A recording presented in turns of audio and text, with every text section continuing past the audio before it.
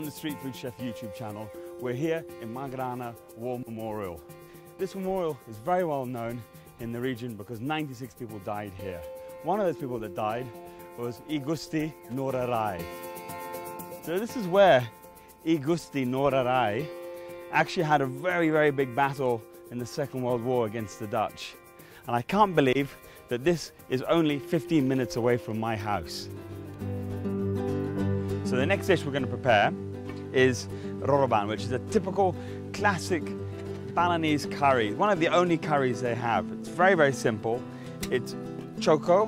We've also got Longbean here, also apple eggplant. And in this paste, as usual with most Balinese cuisine, it has the old Bumbu Gede. So the first step is, let's put some oil into the pan. Let's bruise some lemongrass. Pop this into here. Also put in some salam leaf and a bit of lime leaf, because I like a little bit of chilli, so I'm going to add half a chilli in. Just pop that into there. So now we're going to add in the spice paste, which again is the Bumbu Gede, Bumbu Ganap.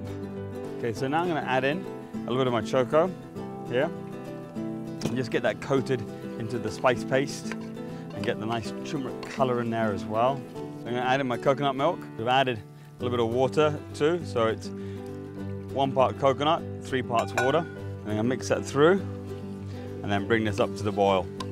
So now I think we've slowly cooked the Choko. I'm going to add in my eggplant, and I'm also going to add in some long beans as well. So now I'm going to add in a little bit of palm sugar in here as well, and I'm going to add a little bit of salt in here.